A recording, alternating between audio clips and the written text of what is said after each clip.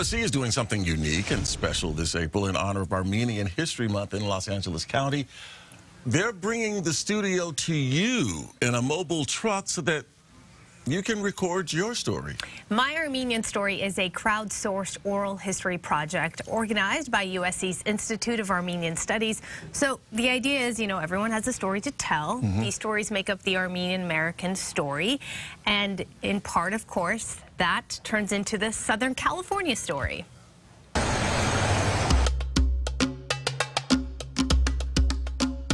We want to do two things. We want to use this month to say that we don't want to lose the history of the diversity of Los Angeles. When writers and artists look for material, they don't look for historic people, they look for real people.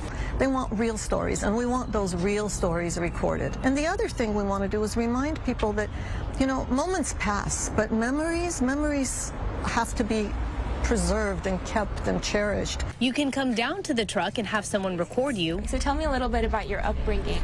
I always say that I grew up in a very unique Armenian household. I wouldn't call us a traditional household, even though we upheld a lot of the Armenian traditions. I think my parents were much more progressive. Or you can record on your own from the comfort of your home and just send it in. It's a QR code, go to the questions, go to how you do it, how you upload, and that's it, you're part of history. My father specifically played a huge role in shaping who I am today. Was it an emotional experience? It was, yeah. It was a beautiful thing to do.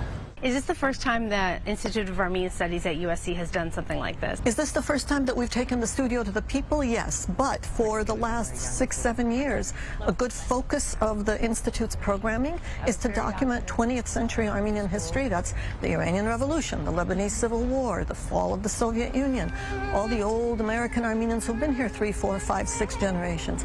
We've been recording those stories, but we'll never get to all of them. Sometimes we think we have all the time in the world and we'll do it later. But we need to stop talking about it and actually do it. I'm starting this process with my own grandparents. He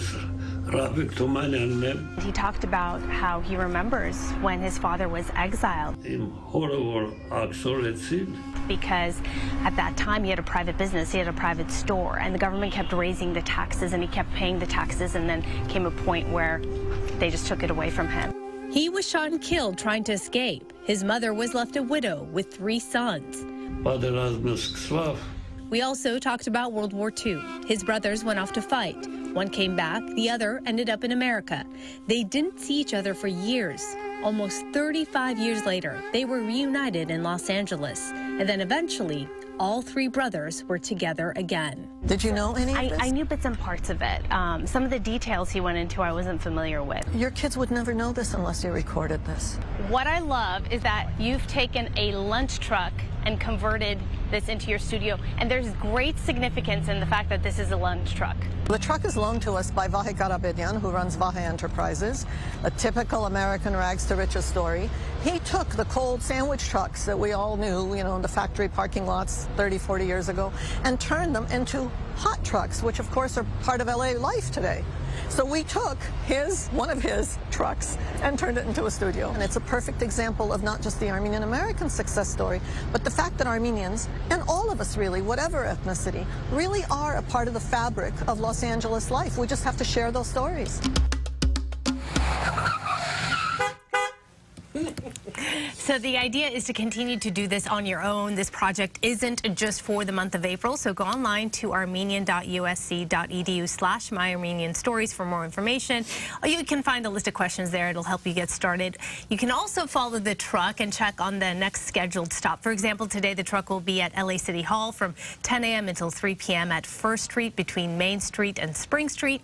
Just follow the truck. I love the idea of the truck actually coming to you, so to speak, so that you can tell your story, or even just send it in to them. That's just such a great. It truly is a lunch truck. It's a smorgasbord of Armenian history.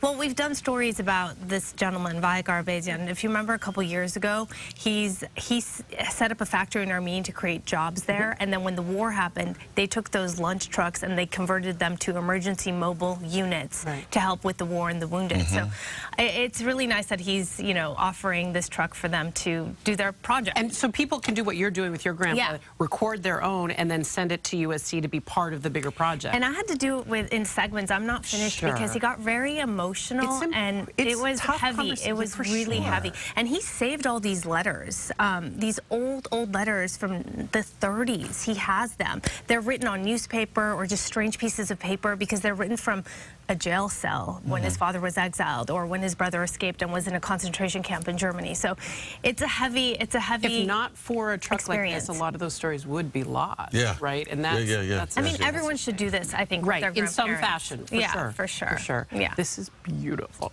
Thanks. Really awesome. I love it.